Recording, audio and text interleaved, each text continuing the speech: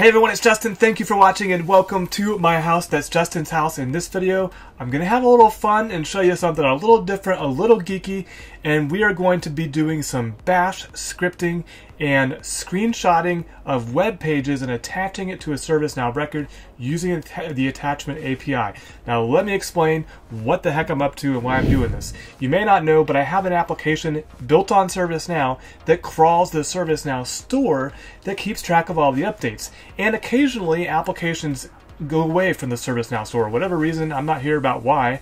I just know that they're in my database and then I can no longer get to them. So when I see them in my database, they kind of show up like you're seeing here with this NA. And that's just because of the way that if I can't find a particular attribute in the application, it shows up as NA or not applicable, meaning I couldn't find it, right? That's just a Justin convention. It's nothing to do with ServiceNow.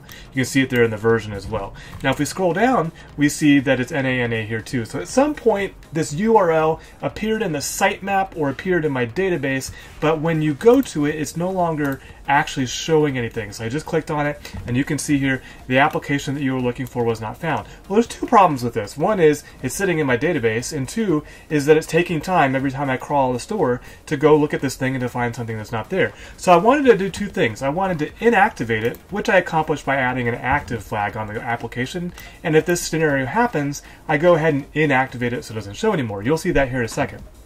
The second thing I did is I said I want a screenshot of what the crawler saw when it did that crawl. So I had to get creative, and I went back to using my my bash command that actually does the crawling and pulls the content. I said, well, I know there's an option or a switch on there to do an actual screenshot. So here I've got my server up. This is my MID server.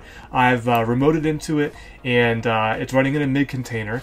And I'm just going to copy and paste the command that does the screenshot command, right? So I'm just going to right click here, we're going to edit, and we're going to paste. And of course that doesn't work because you guys are watching. Let's try this. Alright, it worked earlier when I pasted. Let's see, Control or Command C over here. I'm running on a Mac, trying to get over to Windows, so it's kind of a fun little combination of things here. There we go. Alright, paste it over. So let's dissect this a little bit. It's running the chromium-browser. You can see there at the top. It's in headless mode. That's important. I am basically saying, hey, I want you to take a screenshot using this application URL, all right? So that's the real simple piece of it. We actually need to put in the application URL. So let's just backspace this there a little bit. And we want to come down here, and we're just going to copy this URL from my application database. So I got the URL there, and let's bring this back up, and hopefully my paste works a little bit better this time. Edit and paste. There's my URL. So if I run this, it's going to create a file called screenshot.png. So if I hit enter, ooh, I didn't like that. What did I do wrong? What did I do wrong? So I've got that screenshot and the URL. Oh, it's the exclamation point. So I've got to escape my exclamation point. So let's try that again. Is it there? Nope. Alright, so let's try that whole thing again.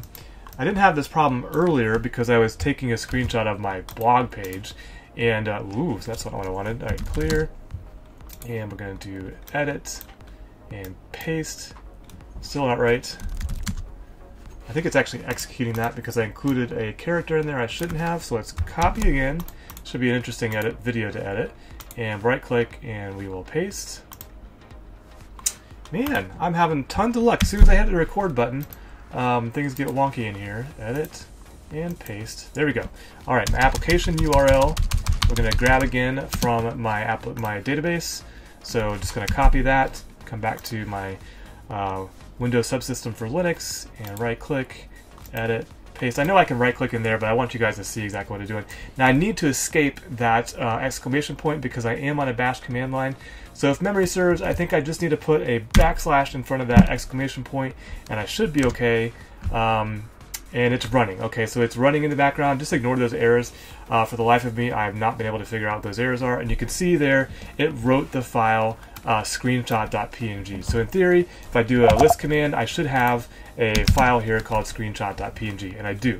Alright, so that's number one. That's what I wanted to do. The second thing I needed to do was figure out how to attach this to a record in ServiceNow. So I'd like it attached to this record right here. And that's where it gets really fun. So I got to discover the attachment API, never used it before. I'm going to copy and paste in, like we've been trying to do, and hopefully I have better luck, the full command. I'm going to walk you through it, and I'm going to have to blur out things like my password and my dev instance URL. But let's walk through it. First of all, I'm using curl. This is per the ServiceNow documentation. It's navigating to my PDI, so that's going to be blurred out, but it's my PDI. And it's going to my table name, which is right here, x_store update store application. And then I need to plug in the sysid of the record that I want to attach this to, all right? So I'm still sitting on that behind the screen, so let's pull this up. And we're going to right here, copy sysid. That's the record I want. So let's go back to my Linux system here, and we're just going to, I might be shorter to go home and then arrow my way over, or can I control tab? No, I can't. So we'll just arrow my way over to application_sysid. I did that so that I didn't come in here and you were seeing me actually put the sysids in and not it already being pasted in there, because I wanted you to see where they came from. I must have hit the insert button. Let's, oh man, I totally messed that up. What the heck is going on? Okay. Escape. I don't know what's going on. Clear. Control C. There we go. Clear. Alright, let's try that again. We're just going to copy this over here and paste it into here. Edit. Paste. Alright. And then again, I need to get to my, let's go home. I need to get to my application_sysid. I'll fast forward and post here.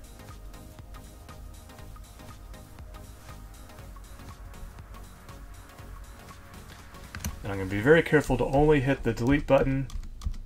I think there's just a display issue going on here.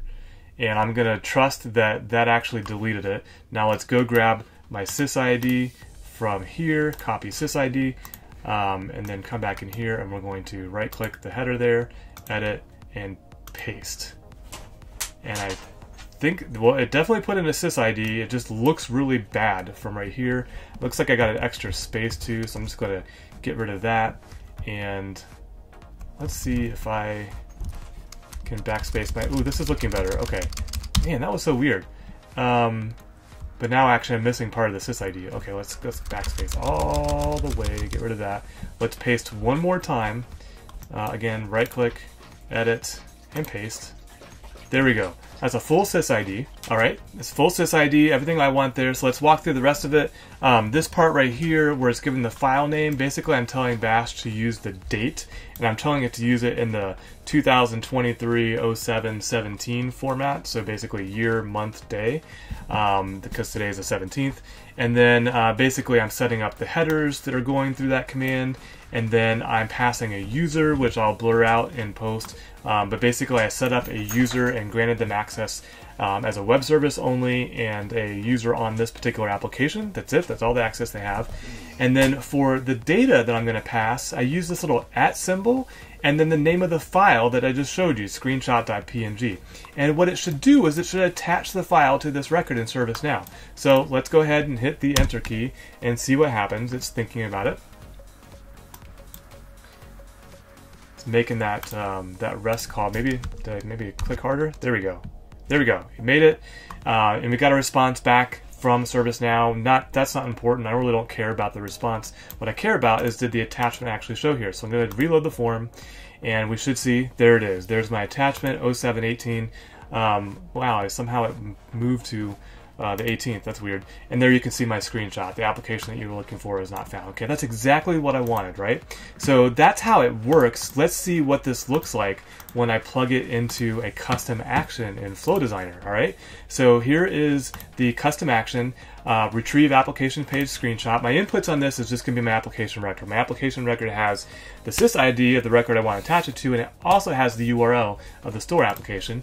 And in my SSH step, it's everything I just showed you, except I'm going to do some shortcuts around passing the location using the record value. So that's application record, and then I have the location, which is, you can see here, a URL. So make sure my head's not in the way here. Yeah, it should be showing there, the URL. So I just basically took this and dragged it and dropped it over into my script. And another additional thing is in Bash, I use this ampersand ampersand to run 2 commands in a row rather than show you like I did where I ran it in the terminal window and then in the second one. I want them to run consecutively, so I use the ampersand ampersand. And then the thing here for sysid, I also grabbed that from here. So I just grabbed sysid and dragged it over here, and that put the sysid in that particular one. And everything else is good. Everything else is the same as I just showed you, and there are no outputs, right? So that's the custom action, and in that custom action, it's in 2 subflows that I'm using. One subflow is when I manually call an application record crawl. So I say basically, hey, go crawl this application. And the second one is in my every Tuesday I do a crawl of everything I have in the database. And what's important here, the reason I'm showing you this, is I'm going to do a couple of things. I'm going to set the application to inactive. I'm going to then retrieve the screenshot, and then I'm going to update a crawl count that I'm doing to see how many applications were not found. So I'm just counting that for metrics, and then I end my subflow.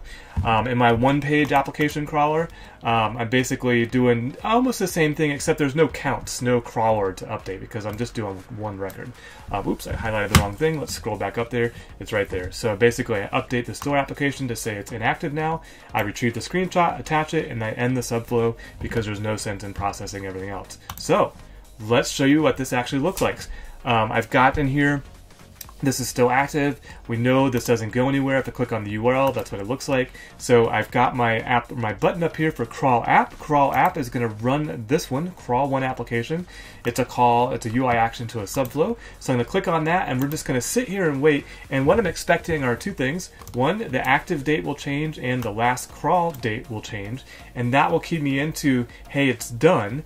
And then actually you can see it happen right there while I was talking. So active is now inactive, and our last crawl date is updated, so now it's accurate. And notice I don't see a screenshot yet because I just need to reload the record to see the screenshot. So I'm going to right click, I'm going to reload, and I should have my screenshot there, and I do. Pull that up, and there is my screenshot of the application not found. So I thought this is really fun and really cool. I wanted to share with you all. I got to do some scripting, I got to do some headless browser work, and put that all into a custom action and incorporate it into my application.